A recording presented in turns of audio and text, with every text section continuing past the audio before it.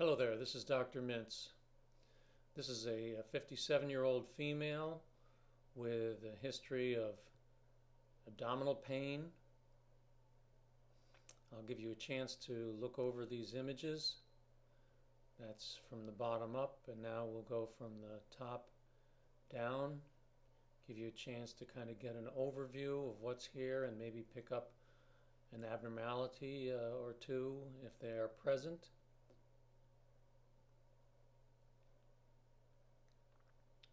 Okay, so starting from the top, my routine for going through a CT of the abdomen and pelvis is I say liver, spleen, and pancreas, and I look through each one. So here's the liver, and I run through the liver. Oh, I see a little tiny low attenuation area here that looks not quite round, but still could be just a simple hepatic cyst. Can't be sure it's not something else. We could do an ultrasound to correlate that to see if it's a cyst.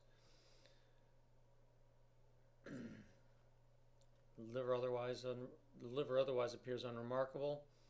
Here's the spleen. The spleen appears within normal limits. We can see the splenic vein going toward the splenic hilum. Splenic vein being posteriorly positioned relative to the pancreas. And here we can see pancreas. Let's see if we start at this lower point here. You see the uncinate process of the pancreas. That's immediately behind the superior mesenteric vein. And we follow that superiorly and we see more of the pancreatic head.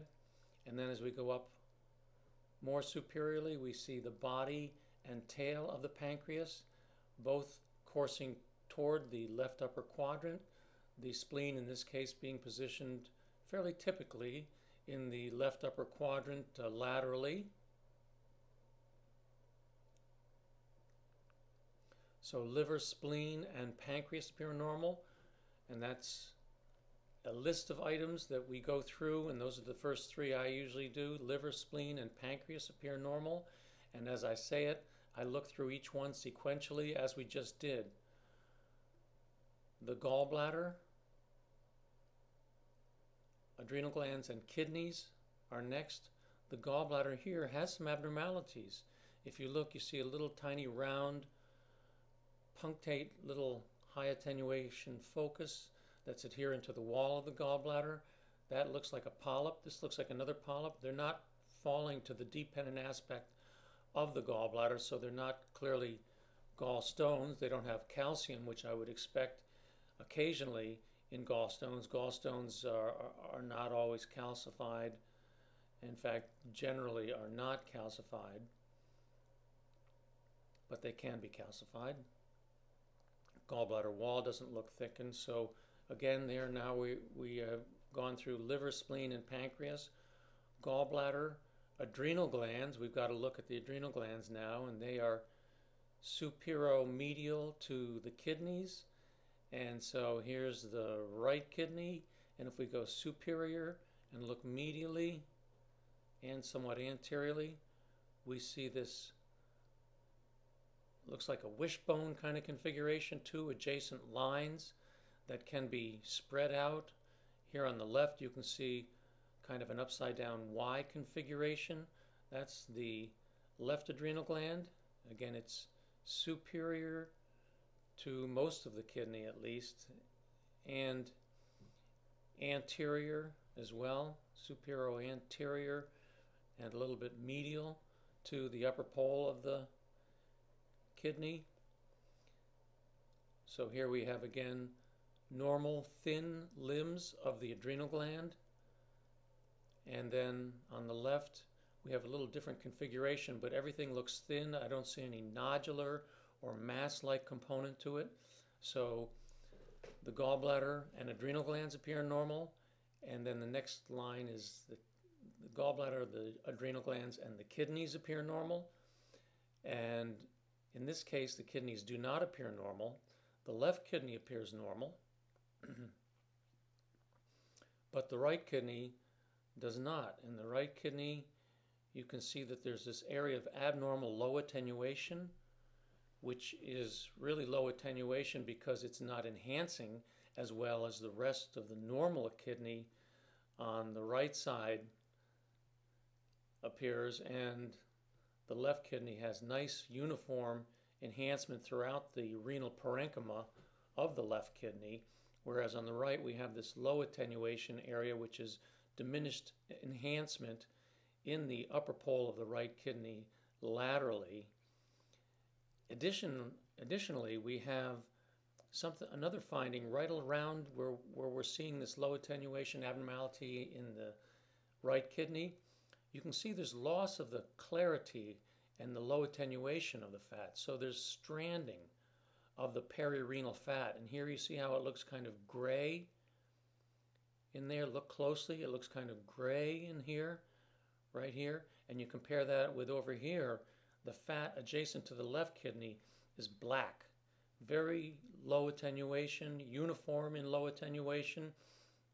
So we have a low attenuation area of diminished enhancement in the right kidney with adjacent stranding of the perirenal fat. Take note of the terms that I use to describe that. So a low attenuation area in the upper pole of the right kidney consistent with diminished enhancement with perinephric stranding of the fat or stranding of the perinephric fat. What could that be?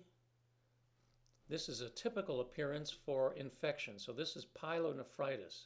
Now, the fact that you have a focal area of low attenuation and abnormal enhancement in the upper pole of the kidney reflects the inflammation and edema that's in there that is probably preventing the normal vascular perfusion of this area of tissue.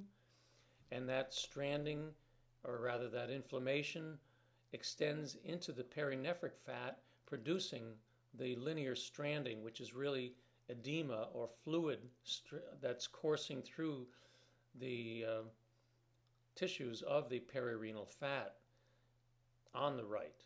So pay close attention to this strandy, distinct, kind of dirty looking pattern in the perinephric fat and compare it with this sharp, black, uniformly low attenuation that we see on the left, which is typical of normal fat.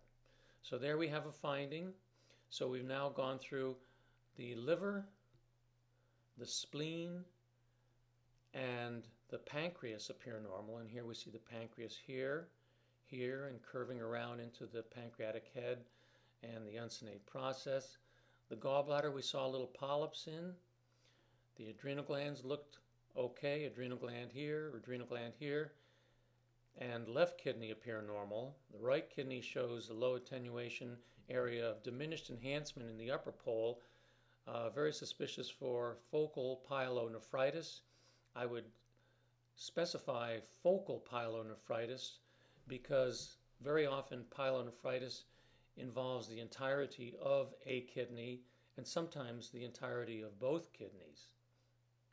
So there it is, liver, spleen, and pancreas, gallbladder, adrenal glands, and kidneys.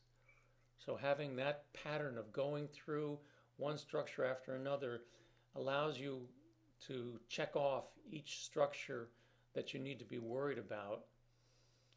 And those are the major organs, so that in terms of solid organs.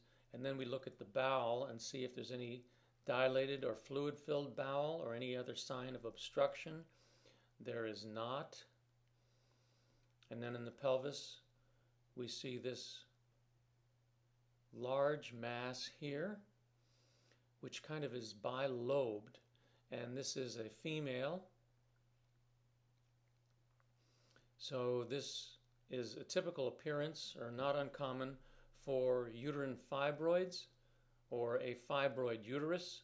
I prefer that term, fibroid uterus, because it looks like the uterus in general has been deformed and enlarged by this process. So it's fibroid uterus with fibroid changes This may be one big fibroid, this may be another one here, or there could be just infiltrative fibroid changes involving the substance of the uterus with an asymmetric distribution of those findings. Now that we're in the coronal plane, we can take another look at this abnormality of the right kidney. This is a focal low attenuation area indicating diminished enhancement. So here you see the nice white, bright appearance of enhancing renal parenchyma, renal tissue, whereas here you have a defect which is an area of diminished enhancement in the upper pole of the right kidney laterally with stranding of the adjacent perinephric fat, and here you see a lot of the grayness, the gray appearance, the shaggy or linear strandy appearance of the fat in the perinephric fat on the right that is in gross contrast to what we see on the left, which is uniform low attenuation, nice dark uniformly low attenuation fat. In the coronal plane, we can see the portal vein coming nicely from the upper abdomen into the liver.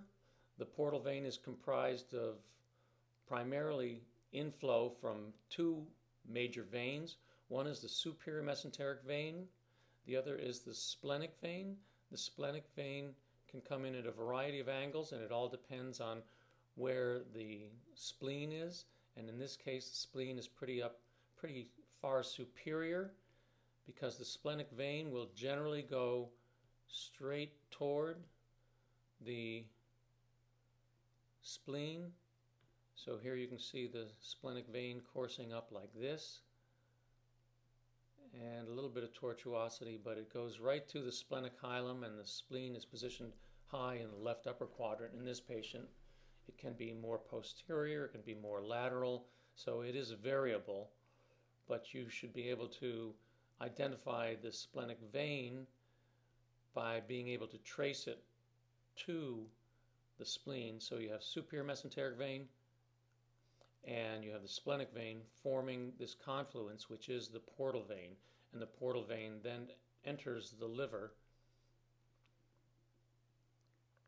and there is a right and a left portal venous branch.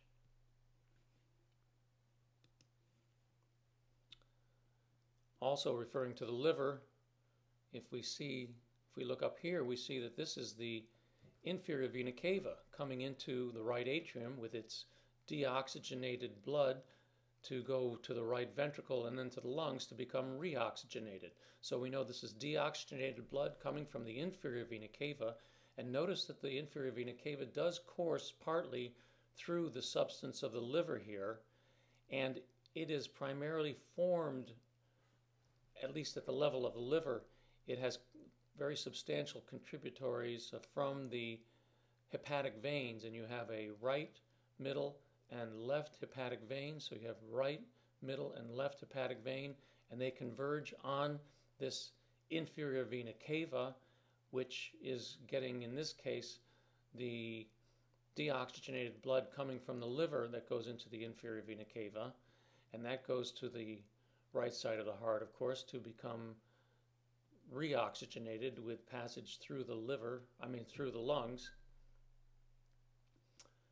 And this is the portal confluence in the axial plane. So what we saw here as the splenic vein and superior mesenteric vein coming into the portal vein on the coronals, we can appreciate here, but it looks a little different.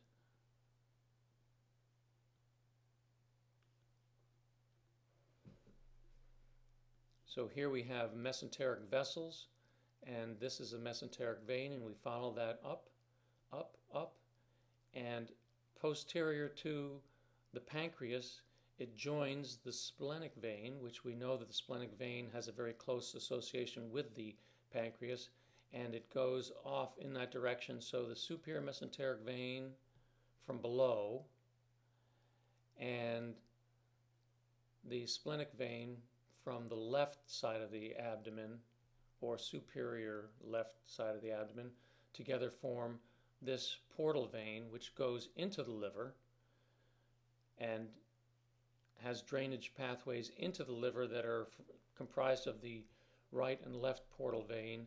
And then you have hepatic veins, which are draining blood from the liver that are converging on the inferior vena cava.